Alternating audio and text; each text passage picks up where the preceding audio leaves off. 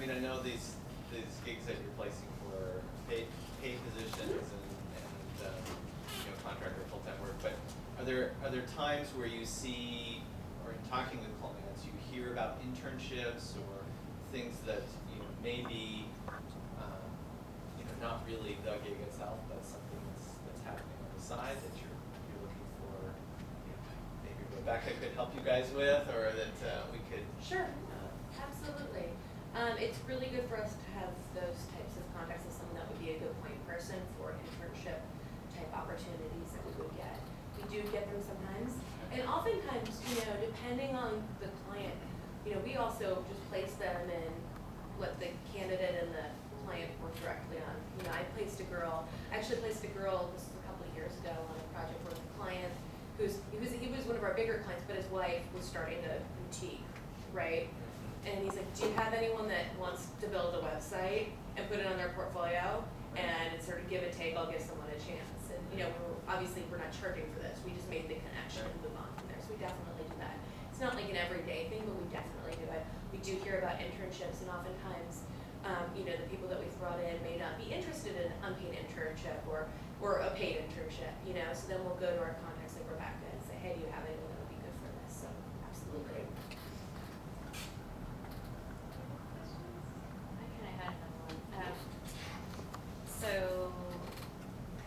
Since you do a lot of short-term projects, how on your resume, or what's the best way to present that when you're out looking for a job? Because, for instance, I just did a 5-week contract.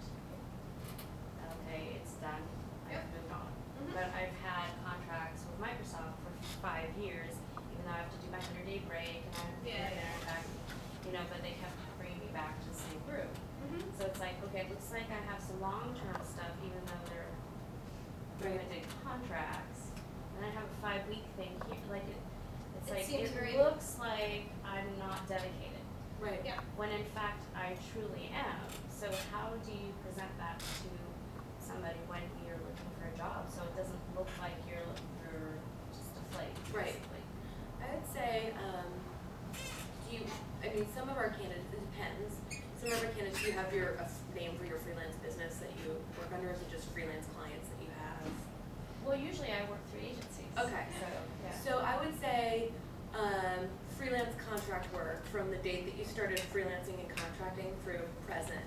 And then I'd list the companies that you've done different gigs with, just to show that you've been doing contract work. And then I'd list the longer term opportunities below that. I think I'm a little more complicated. Yeah.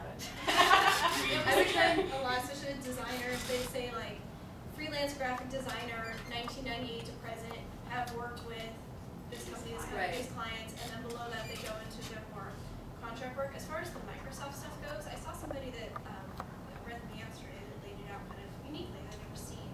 They said Microsoft is like the main job title, and then they said A-contractor, this project from this date to this date, this project from this date to this date. So by calling it out as an A-, which means you need to take your 100-day break or whatever, Right.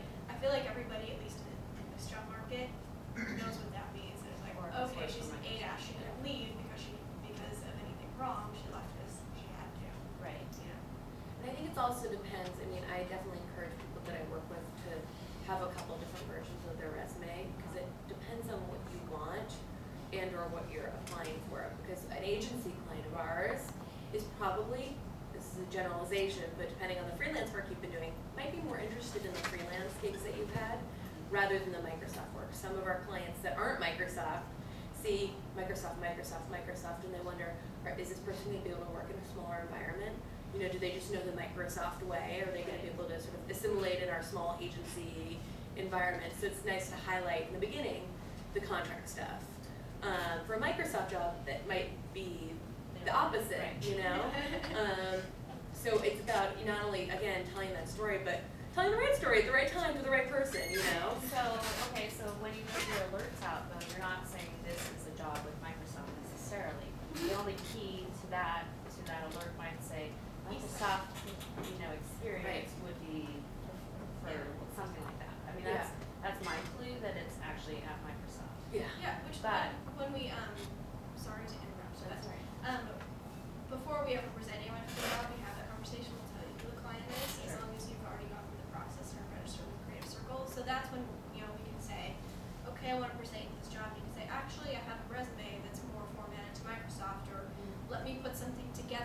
email to you before you present. Well, that's what I'm wondering, like with your alerts, would it be better to attach that to the resume? You can do that. For sure. Or you can say, you know, I did a refresh with Liz or Annie or Kirsten. I have 2 resumes on file. I think the Microsoft resume would be better, but let me know.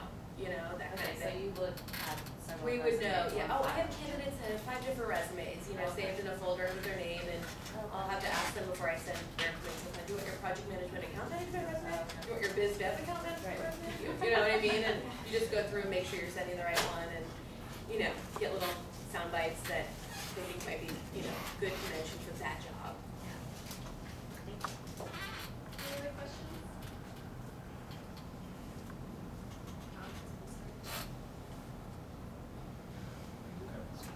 In terms of like the fee, when you get a job, and obviously the agency has, by contract a certain fee. What happens with like you said, you place full-time people Yep. in the jobs? Is that just like a flat fee then? For full-time placements, your annual salary is your annual salary. Whatever range that you told us you want to make, we always try to get to your goal. It's a dollar amount that we talk to you about first before we present to that client. So that is your full-time salary. Full-time placements, you are an employee of that company just like any traditional full-time job.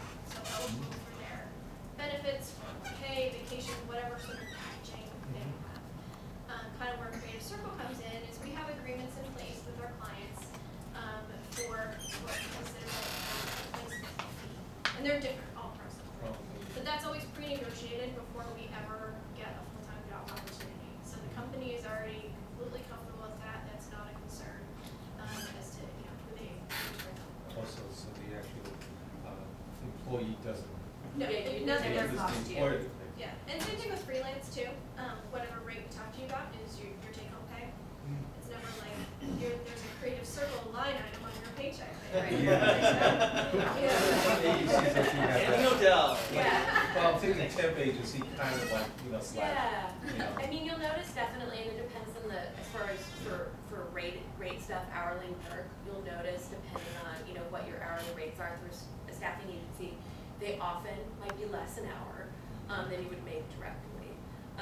The more you charge, the more you sort of notice it, So, and that's certainly gonna cost you, we establish what we can pay, prior to sending your information to clients. So you know what you're getting into, you know what I mean? But, people do notice that. I mean, if you're talking sort of, it's the downside, right? It would be that maybe, if you've done business development, found a client on your own, gone in there, got in front of the right person, gotten your resume there, gotten the interview, you might be making $5 more an hour. Who knows, right? Maybe not. But that's something that, to definitely think about. Our clients do notice it depending on what their rate expectations are. But for salary, it doesn't seem to ever be, an issue. Clients, so established, when they're working with us, what the process is, and we're setting candidates with a salary range, so they know that there shouldn't be any surprises. Sometimes there are, but there shouldn't be. Thank you. Well, we're at our time. I was kind of keeping an eye out for the pizza. It's not here yet, but it should be here any moment. So, Hey! speak of pizza out of here. That's the power I have. Thanks, David. You gonna stay? So we'll just have some time to mix with Annie and Kirsten and find out more specific questions if you have them for them. I did ask them about LinkedIn, and they're very happy to connect with you on LinkedIn. So do make that connection. And like Chris was saying, if you haven't got in for an interview, now might be a good time to schedule. Yeah, they seem like nice people. Thank you. So enjoy pizza. Again, thank you to the club for sponsoring the pizza. If you have potluck stuff that you brought, this was our first kickoff of the potluck, so don't feel like you're missing something if you didn't bring anything. But if you do have stuff, just put it up there on the table. Go from there. Great. You guys, when you reach out over email, definitely mention that you're here, because that'll be just good for us to have that context right away. Oh. Different names, same cards. Pretty mills. Yeah.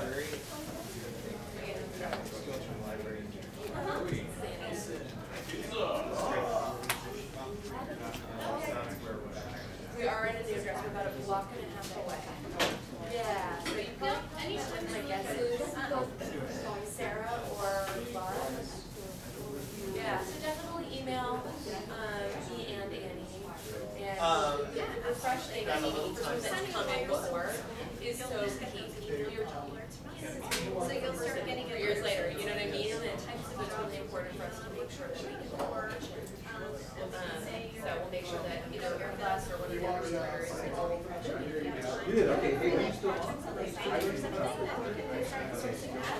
And then just keep us in the loop when you're staff. To be honest, Excellent. it was, we have a program by recruiters, and then a account executive. Oh.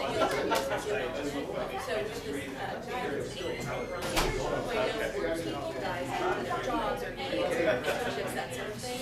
So he keeps us asking if we could do this. Asking, So I don't know if it's because Yeah.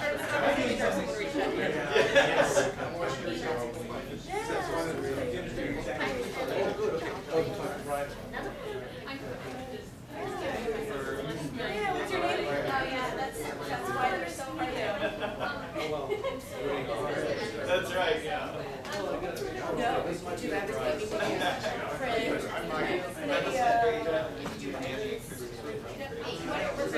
Print, QA. Oh, okay. Absolutely. Yeah, exactly. Well, on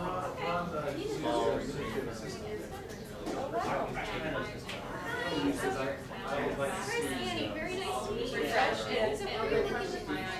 Yeah. Jerry? Oh, yeah.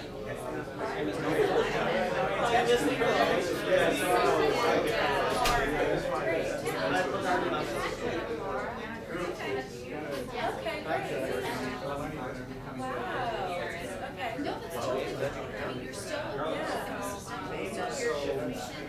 Steve technically management, and I always want to hear that story of melding the two, you know? No, That's great. So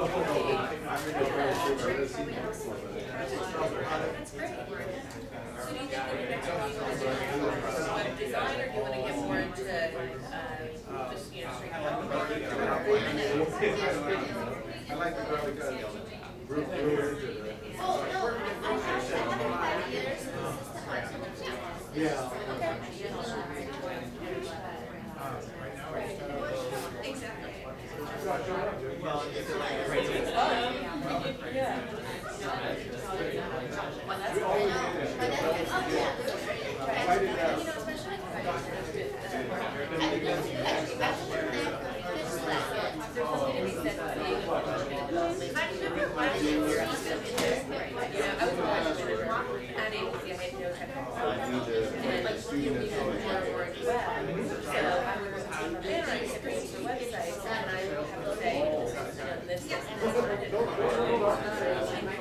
that understands what you're asking in the program at the time, and stuff like that.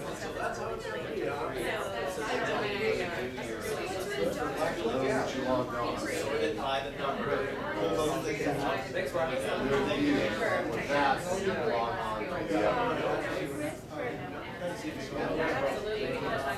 Yeah, there's just.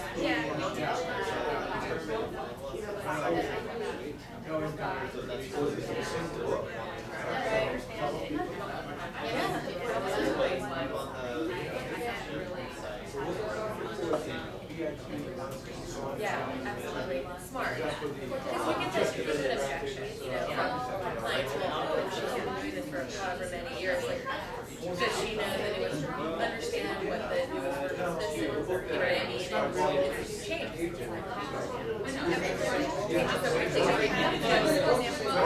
I know, the second you think you're on a campus that's cutting edge on, you know, some new development skill, it's like a day later for adjustment for something else. You know, so it gets really smart. Yeah. I'll email, I give you Annie's too. Yeah, and then just reach out to us, probably depending on how many people from here reach out. We'll probably, there's 2 other recruiters, that are filling in for us right now, so we'll probably do around meetings with them, just make sure we're sharing the notes, and you know, the good candidates. Yeah, so, and you work with all, even though you do come on recruiter, so if you one of those get registered with them, you're the recruiter, and I might be the first one to do that job, you know what I mean? So, yeah, so yeah, so reach out, we'll get you in for the time, and we really got to schedule, get the ball.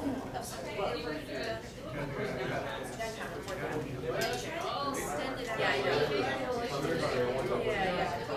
And that's also good. Well, hearing some of it, I